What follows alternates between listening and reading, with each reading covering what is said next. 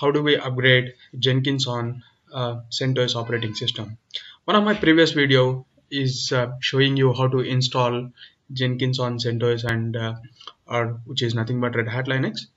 And just to add on to that, in case if you want to do any Jenkins upgrade, the same like CentOS and Red Hat Linux, so this would be the best way to perform that particular update operation. And usually, so this requirement would come because the Jenkins is providing a rapid features or rapid releases regularly, like mostly like once in a month or twice in a month. And if you, in case if you just want to upgrade it, so we'll try to see it like the best way, which can be done in an easier way.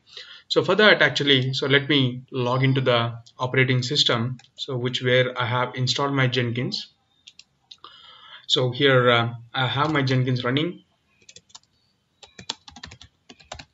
You can see I have a Jenkins running. So let me log into the Jenkins on the web console.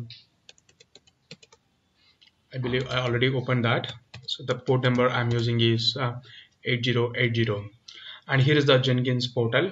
And if I just log in, or on the down, if you just have a look, the current version I'm having over here is Jenkins 2.73.2, and whereas I have a new version came up, and you can just log in and it will show you that there is a new version has been released.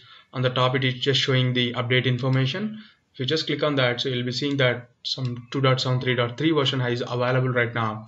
And if you want to use or if you want to upgrade your existing machine, so how could we do that? So the best way I could as I mentioned, so we would do is I would download, because I have used the RPM based installation and I would like to use the same RPM based upgrade itself. For that I'll just go to the Jenkins website, so jenkins.io, and there I'll be downloading the RPM and I'll use a manual upgrade, so to upgrade it to the latest version. So let's click on download, and here we have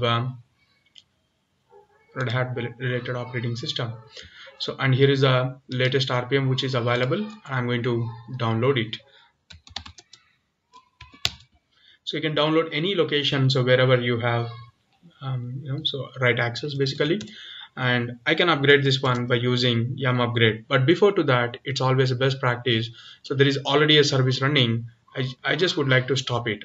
So how do I stop it is systemctl stop Jenkins, and you can go for yum upgrade,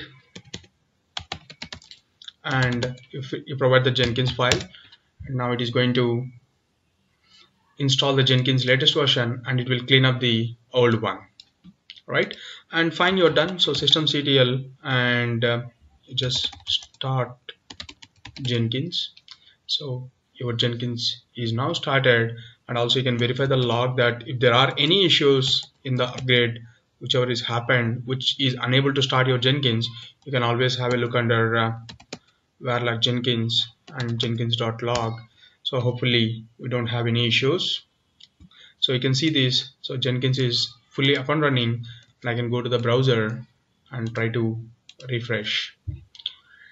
So I just logged in. I'm getting the login page again, so I'll just provide my username and password, and after logging in or before to the login itself, you can verify here.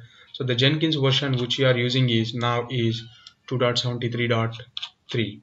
okay, so this is one way of doing that. And alternatively, so you can also do another thing, that so you have a var file which is being used by your Jenkins instance, which is in the location of for Java. So you can see the var file location. So you can download the var file alternatively to RPM in your Jenkins website. So you have a generic var file, so you can download and replace the existing var file also would work if for your upgrade.